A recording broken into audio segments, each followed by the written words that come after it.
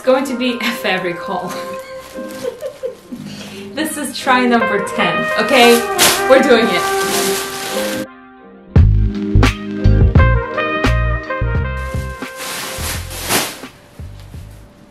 Hi, welcome back to my channel. My name is Eugenia. I am an artist. If you're new here, welcome. If I'm overexposed, I'm sorry. This is very new to me, so the sound quality is probably terrible and I'm sorry about that. Moving on. Hi, I am here to inspire you to do creative stuff. So if you are here to get some inspiration, this is the video for you. So I don't know about you, but I love making different things. I love sewing, I love creating. So one of the things that I am doing in my life is fashion. This is a little proof. Do I look more legit? I hope I thought I would look more legit if I'm gonna show off all my fashion books collections in one shot, okay? But now that we got this out of the way, let's do a haul. So in this video, I will be taking you to downtown LA. I'll show you a couple of the hidden treasures of a couple shops that I go to get some fabric supplies. And those shops are incredibly affordable. You can buy yards and yards of fabric for very cheap. They also have trims and sewing supplies and zippers and threads, and I'm literally dizzy every time I go there. So I'll show you a little bit of that and then we will do a haul. So cut to me going to downtown LA.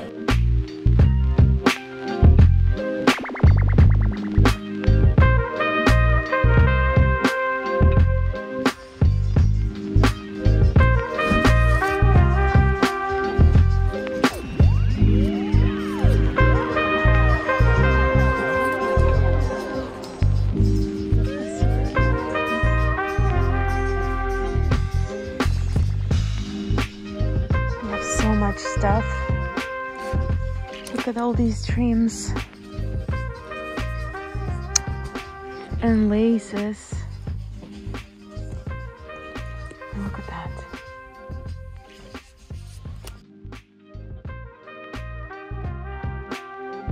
Oh my gosh, guys, so these are $1 each and they're looking so natural. I am really liking them.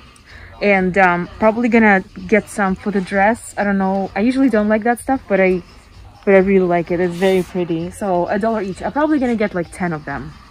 This is like a dream come true store. Like, it makes me so happy to be here and it's very affordable. So yeah. Okay, let's continue looking. Maybe we'll find something else, but I don't even know what I'm looking for, but whatever inspires me, I guess. Look guys, how much stuff, and this is just trim. This is just one department, just one aisle. I got these. We'll see what I'm gonna do. Look at this beautiful lace. Oh my god. So much stuff.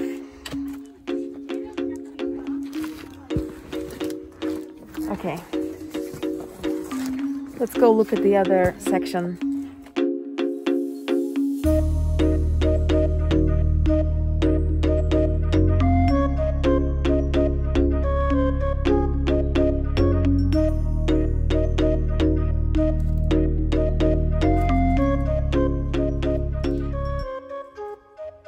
Guys, look, these are like Chanel like buttons. This is button section. Oh my gosh. It's very Balmain Juicy Couture. Hi, this one, do you guys have? Exactly the same, beautiful? Or similar, but the same would be perfect. No, we don't. No. This is like a Versace. Yeah, it is. Yeah. It is Versace. Oh my god, look. But maybe leopard in that kind of similar yellow tint. Do you have? Or horses? I have Versace, but not in mesh. Where's my coffee? Have you guys seen those books? Like, they're so cute. I got them as a Christmas gift for myself for Christmas. and they were they were not too expensive. I think they were $16 each, but they look so beautiful. Okay, I'm getting distracted. Anyway, so you guys saw me going to downtown LA. I need a cup of coffee. 1 second. Don't leave. Okay, I ran out of coffee, of Nespresso coffee, and I'm struggling a little bit. I have 2 espresso machines, one in my studio and one in my kitchen, and I need a third one in case anything happens. So I'm gonna move a pretty candle out of the way because it's a hazard, because I'll be showing you fabrics. So let me show you what I got. Let me show you what I got. So the first thing that I got is this crazy glossy fabric. I love it so much. It gives me, it has no stretch, a little stretch. But the problem with this fabric is that it breaks when you stretch it. This haul starts very optimistic. This is the only bad thing that I got, so maybe that should not be the first thing that I'm showing you. Anyway, I fell for this color. I fell in love. It's beautiful. It gave me very Ariana Grande thank you next. I don't think my warm lights justify the color, but the color is beautiful. And there's a girl here who might be showing you off some outfits if I don't run out of caffeine and actually film it. So she might have this thing on, and I'll show you how it looks in a different light. But basically, I was thinking to make like some bougie robe out of this. This is not for me to wear, I wish. That's for a consignment or for my Etsy store. So basically it's gonna be something to sell. It's for sale. I'm not gonna be wearing that, but it's cute. But I just, unfortunately, I'll show you, whenever you pull the fabric, it bubbles, it breaks. So that was not a good choice. And you know, you should be careful in downtown LA, obviously, but majority of fabrics that I buy are incredible quality. So very rarely that something like that happens. Here, I'll show you. So this is what's happening with the fabric. You see, whenever I pull on it, it becomes like this crazy texture. So imagine if someone would make pants out of this and they would sit, and then right where they sit, everything would be all, you know, kind of like bubbled and distorted. Okay, the good purchase was this plaid. I fell in love. It gave me, that's my Etsy, I'm sorry. It gave me very London fog, Britishness vibes. So this is kind of, I think the guy said that's what people use for blankets because it's double-sided. It's pretty much flannel. It's a little bit stretchy, but only one way. And so yeah, I'm envisioning like a coat or something with a leather belt and a buckle, and you know, you're drinking tea early in the morning on the yacht. Like those were the vibes. I got 4 yards, and they always give me more. That was actually $4 a yard. $4 a yard, and it gave me a discount. So it's very cutesy. Like I really like it. It's very like classic and cozy and very fall vibes. All right, so I often go to downtown LA for something, and then I end up buying totally other things. So I actually went to search for this fabric because there's a piece that I made a while ago that already someone bought it already. I sold it at Cosmo store. If you guys don't know, you probably don't know, I have a collaboration on Melrose.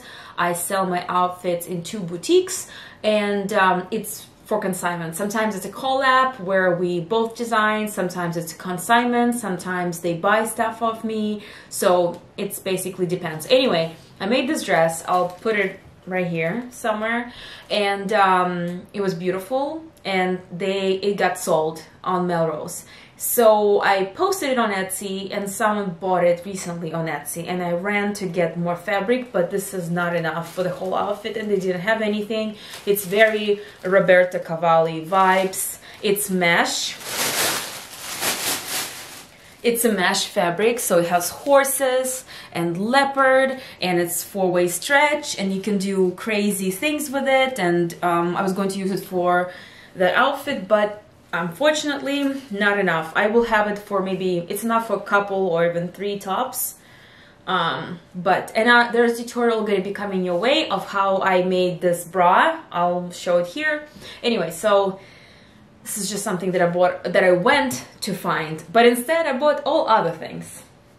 This haul, I went heavy on trims. I ran out of few, and I just couldn't pass on a very good deal. So let me show you what I got. So the first thing I got, a lot. I don't know how many yards. They always give me more. They're so sweet. So basically, this very anthropology, very Aztec, very I would say folk, Spanish folk, Indian folk vibe, anything folk. I think this actually has tiny little mirrors, but they're not real mirrors. This is just like plastic, you know. It's really super lightweight. You probably can wash it, and I just fell in love. It's such a cute thing. It was $1 a yard, and I think, you know, they always give me more, so I think it even came down to like 70 cents a yard. And like, this is Los Angeles, where rent is super expensive, everything is super expensive, so this is very cheap. Maybe like somewhere else fabrics are cheaper, but it's way cheaper than it is in Joann's. I never go to Joann's unless I really need to, but this is, I was just thinking to make something like, you know, borrow technique.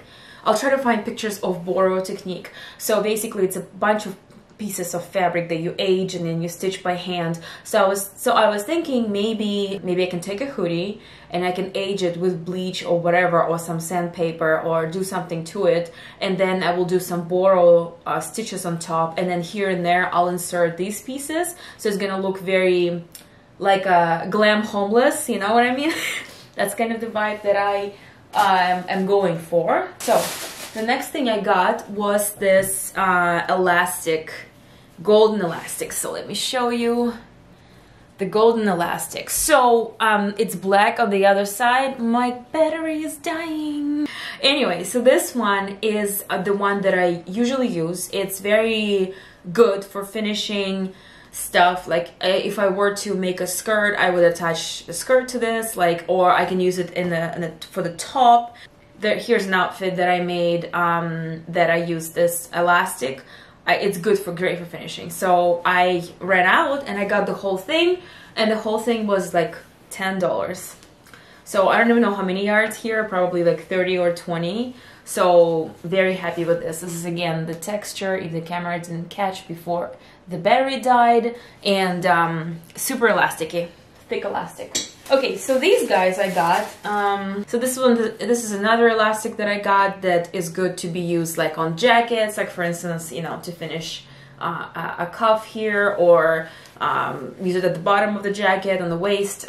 So I like this one. It's sporty, just something that I always need around in my studio. Okay, so another thing that I got was this elastic. It's not a bias tape really, but it's a bias tape-ish. It's made out of jersey. I don't know the name of this, but I'm sure I will be using it to finish stuff. So I usually use bias tape, and sometimes it's like it's glossy on one side, it's matte on the other side. Sometimes it's not what I need, sometimes it's too thin. But this one I can totally utilize for something. Let me give you a little close-up. This is like a... showing off my ring. So this is like the jersey bias. These guys. So you guys saw me picking these up at the store, and I usually don't like applique because it looks cheesy in my opinion, but this one I fell in love. Like, first of all, it's not stiff. You know how usually the applique has like the backing that you can glue stuff on with the iron, like it has the other side that is like adhesive side. This one doesn't. It's very fluid. It's beautiful. It's looking organic in my opinion. It just gave me all Gucci vibes, and I feel like if you were to first decorate the bustier with that, like you can just you know, place it everywhere and just leave it hanging, and it's just beautiful. So it was $1 each, but they gave me a discount, so I think it was really like 70 cents. That's my dog, I'm sorry. 70 cents each, or you know, it's just beautiful. Like I'm regretting not getting more because it's beautiful. So I don't know what I'm gonna be using it for, but definitely thinking to decorate black bustier, which is like, it's super easy. Once you, for instance, like an easy outfit idea for you guys, and that's what I usually do. I buy pre-made bustier, like these ones. I'll show a picture right here, and then I will just hand stitch something like rhinestones or some lace or some fabric, like in this example, that would just make it look very custom and handmade, but in reality the base is already done for you. So like, why would I spend hours making a corset if someone already made a corset? If I'm going to be selling it at a reasonable price, you know, for instance, if I'm selling a piece at $150 and it took me 2 weeks to make, then it's not worth it, obviously, for me. But if it took me a day to make, sure, it's like, okay, right? Okay, let's see. Okay, I'm excited about this one. So this is your typical sequin situation. I usually run away from these because they're overused. So I don't know if you guys noticed that, but whenever something is overused, it kind of tends to look cheesy. Like if everyone's doing the same thing a lot in fashion, it's like trendy and then it's tacky. So I'm sorry, this is just my opinion. So anyway, I usually run away from any trim that is on elastic and covered with sequin. I hope I'm saying the word sequin right. But this one is different because this one is this beautiful matte finish. It's not your typical sequin that is all glittery, and it looks like it reminded me of tires. I don't know why, but it gave me it's like snake and car tires. I don't like why, right? But basically reminding me of that, and it's very industrial, and they're matte, and I'll try to give you a better close-up, but basically they're like a little bit scratched even. So I feel like it's just gonna be perfect for something like, you know, some post-apocalyptical, here runs the helicopter, moment in fashion. That's what I'm thinking. I fell in love with this. I got very few yards, but the guy gave me a very good deal. It gives me a snake vibe. I don't know. It's just there's just something about that is beautiful and not cheesy, and I snatched it and I'm happy I did. Well, I'm definitely not going in order, but this is matching my tear. I've been in love with this terracotta color for a couple years now. Anyway, this is silk. This is pure silk. I did the light test, and it smelled like human hair, so that's good. I burned it. So anyway, guess how much it was? $1 for over a yard of natural silk. We don't know what's gonna happen with this, but it's beautiful, and I'm obsessed. It drapes perfectly. I have no idea what I'm gonna make out of this. Maybe like a cute little dress for sale again. A cute little dress with lace. Maybe some kimono with lace. I don't know yet. I am just, when I saw silk for $1, I just couldn't resist, and I bought it. That I got was this trim. So it was very affordable as well. I think the whole thing, I think it's like 50 yards here, something crazy. He gave it to me for $20. I couldn't believe. So this one, I'll show you. So yeah, I will show you guys a better close-up, but basically they used a cover lock stitch. You can see that there's a overlock, and then right here is a stitch, so it's a cover lock that they used. And I think inside of this there is an elastic. Yeah. Anyway, so basically, so this was jersey that is wrapped around elastic. So it's black jersey wrapped around the elastic, and it's finished with the cover lock. So it basically wraps, and then there's a stitch in the middle. So I thought instantly of making straps out of this, just designing it on the form. I'll probably gonna demonstrate a little bit here. Yeah, so I fell in love and it was very affordable. I think for the whole thing here, I spent $50 for all the supplies, which is sweet. It was not expensive at all. Anyway, I hope you enjoyed this video. I hope this was in some way inspirational for you. If you like my channel, if you like my content, if you like me, please subscribe. I would really appreciate it. Join the club of 109 subscribers that I have. Let's prove algorithm wrong and let's actually make it happen in 2022. Jesus. Anyway, I hope you liked the video. I hope I inspired you. And I'm going to clean this up and continue working on this one art piece that I've been postponing myself to do. So I'll see you in my next one. Bye!